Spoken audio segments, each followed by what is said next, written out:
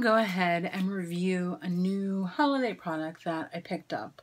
I picked this up at the VIB Rouge event at my local Sephora. I do believe that this is available already on the Urban Decay site, and I think it's also available on the Ulta site already. I don't know about in-store. But I just picked this up this past weekend. It is called the Urban Decay Illuminating Trio. So anytime I see anything that resembles a highlighter palette, I'm like, yes, I want to try this. So I was super excited to try it.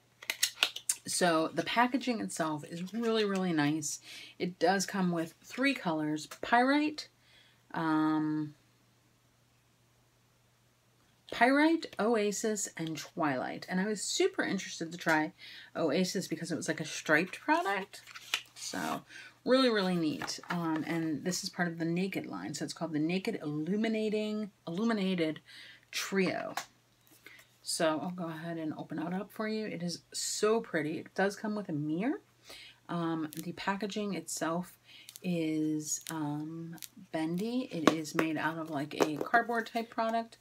And so Pyrite, Oasis, and what was this last one called? Twilight. Pyrite, Oasis, and Twilight. No, that's wrong. So Pyrite, Oasis, and Twilight.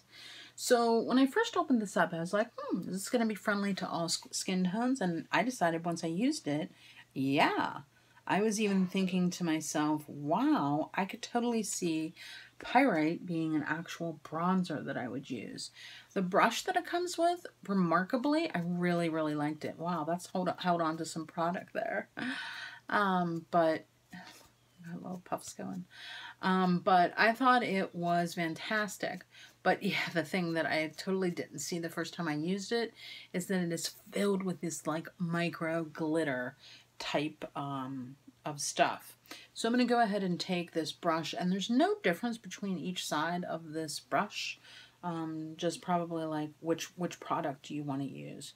So even though I'm going to tell you some of the positives about it before I tell you about the negatives. So it's a beautiful kind of highlighter. It's really, really pretty.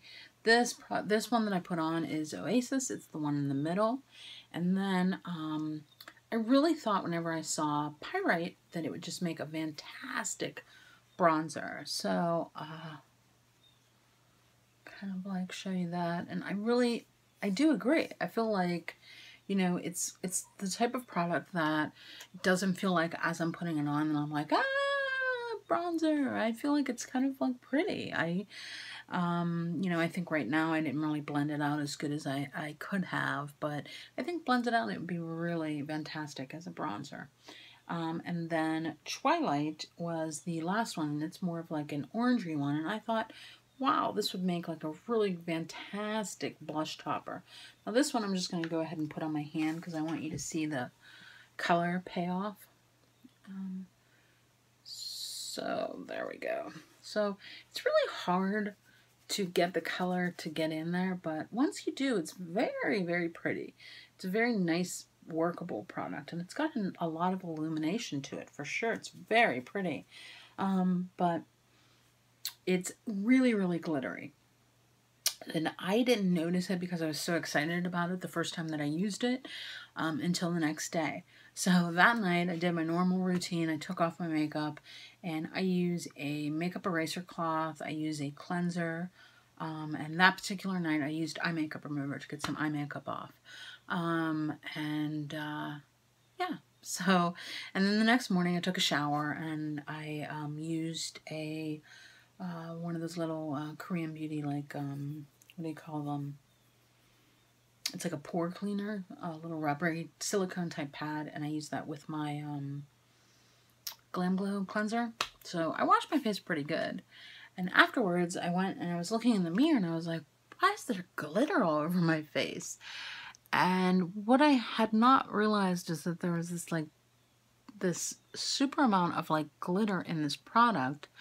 And you don't really see it when you put it on, but it's something that, you know, it just kind of like sits there and it stays within your skin. So I already know just, you know, using, well, look, watch this, watch this.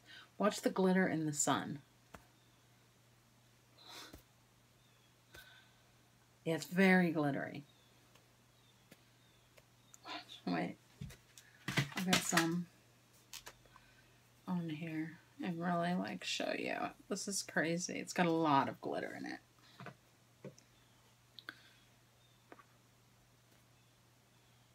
And I know some of you are like, well, what's so bad about glitter? I think that glitter can be very pretty. But, you know, it just stays everywhere, you know. Back in my performing days, we used to call glitter like herpes, you know. It would just like stay in the air and be all over you, be in your hair and everything else. So because of the high glitter content, I have decided to pass on this product. I'm going to give it a thumbs down. I think that it's pretty. I don't think that it has a lot of pigmentation, and that could be good for some people. I think some people will love that aspect of it. The price on this was $30. I can't remember if it was $36 or $38, but I think because it's easy to work with, I think a lot of people are going to be like, oh, I really like this. This is nice. This is a nice product to work with, but I'm going to pass on it because of the high amount of micro glitter in it. It's just not for me. But if it's for you, let me know. It definitely is a pretty product. I mean, it looks nice on the skin, but I just don't like all the lingering glitter. So that is the only reason I'm giving this a thumbs down. Bye, guys. If you are new to my channel, thanks for subscribing. If you are one of my regular subscribers, thanks for sticking around. I love ya. Bye.